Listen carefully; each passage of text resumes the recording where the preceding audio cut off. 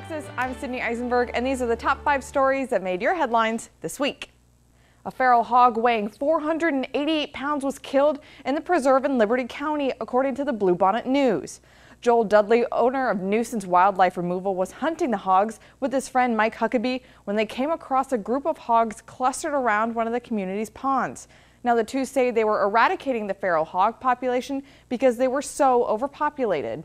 A Texas teen went viral after catching a 190-pound alligator gar in the Brazos River. Jack Pytel was trying to catch a catfish when he reeled in something much bigger. The gar was 7 feet 5 inches long and weighed 190 pounds.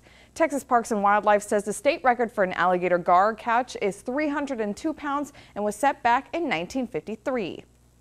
Baylor Lady Bears head coach Kim Mulkey has once again proven she is one of the greatest of all time after she clinched her 600th win on Tuesday. Mulkey is the fastest D1 coach, man or woman, to reach 600 wins in 700 games. That's right, her record as a coach is 600 to 100. Mulkey was named a finalist for the 2020 Basketball Hall of Fame, along with Kobe Bryant, Tim Duncan, and Kevin Garnett.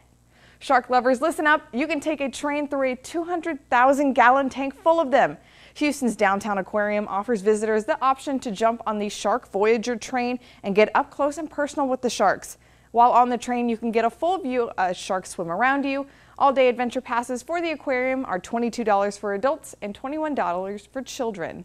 Now, we all know Texas weather may be crazy, but it has allowed one popular destination to open up early this year.